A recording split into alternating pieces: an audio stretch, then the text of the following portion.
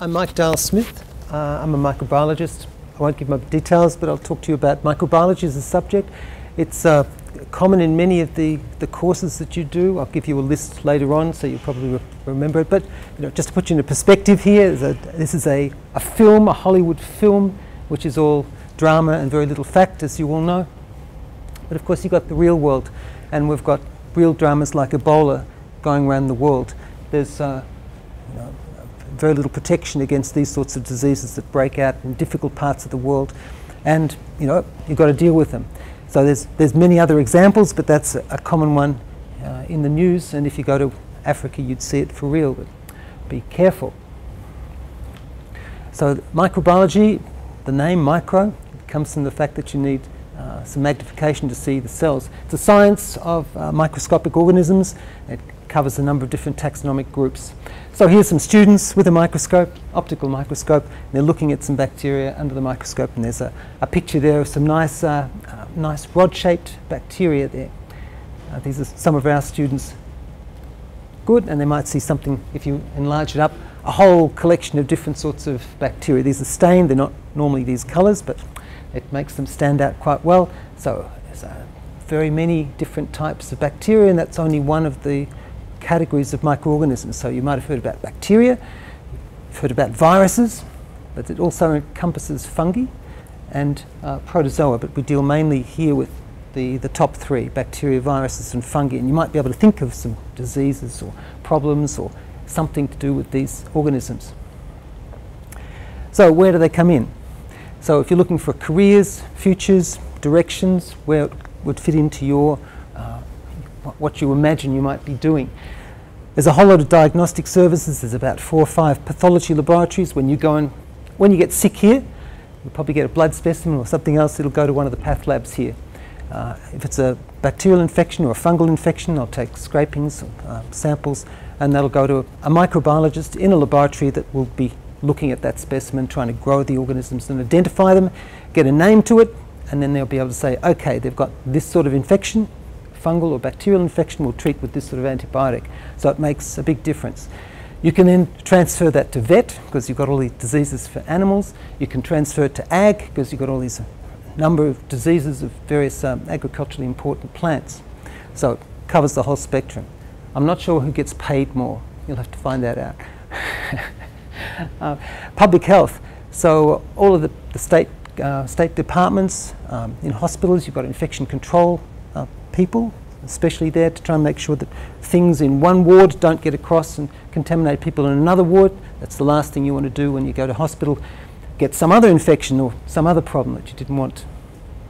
The food industry. We're very fortunate here that we've got such strict food regulations, and there's jobs. Every food manufacturer has to have a microbiologist, or they have to send it to a micro lab. On top of that, if you're fermenting something like yogurt, then you're growing organisms, and you need a competent microbiologist to deal with this. So if you think of the number of food companies in Australia, we're one of the larger producers and exporters of food, tons of jobs right through. You see them in the papers every day. All sorts of jobs in agriculture. If you buy seeds now, they're often coated with microorganisms to make them grow faster in the soil, things that help take up the nitrogen and so forth. All sorts of regulatory bodies, and this covers the whole range. Government advisory bodies, there'll be council advisory people involved, all the way up.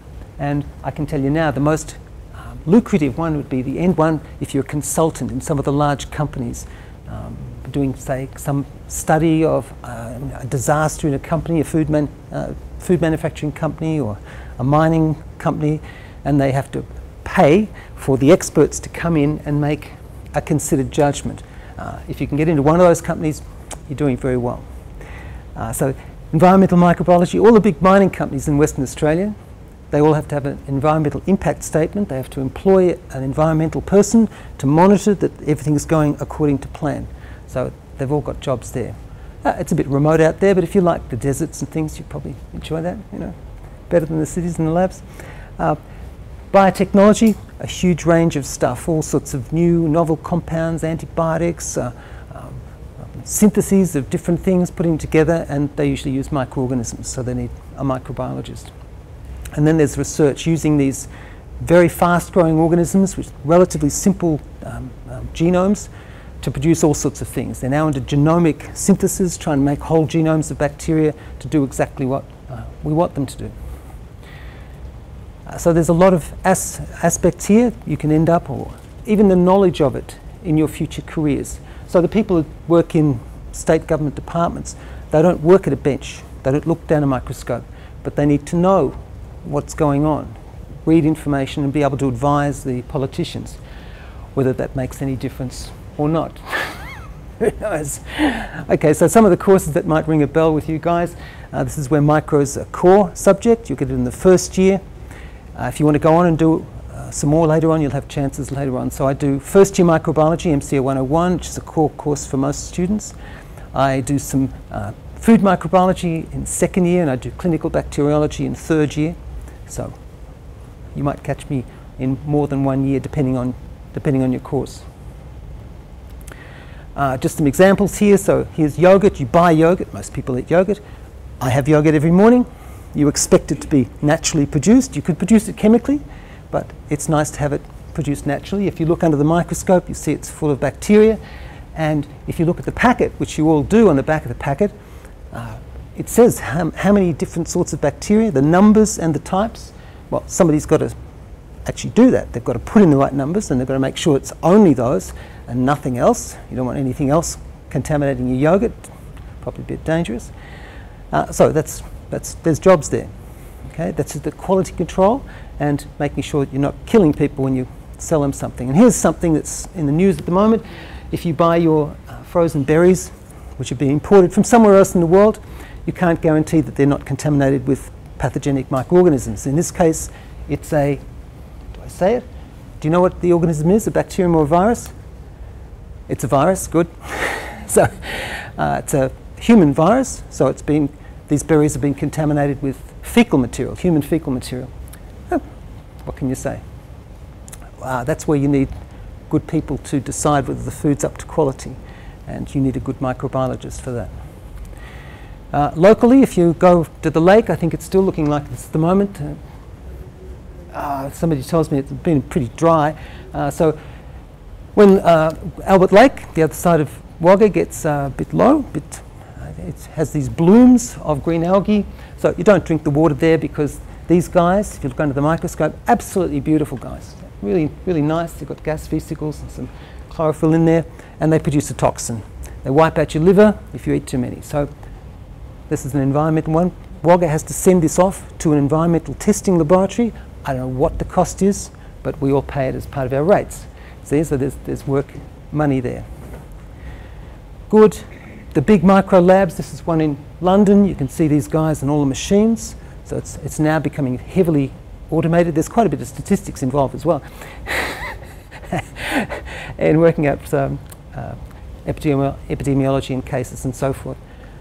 Yep, so you could end up in one of these labs. These guys were looking at the time of the Olympics, and they're trying to make sure that the athletes' village was clean, and no athletes there weren't outbreaks of diseases at the wrong time, which would wipe out the UK chances. And I'll pass this one. It's mycology, which is fungi as well.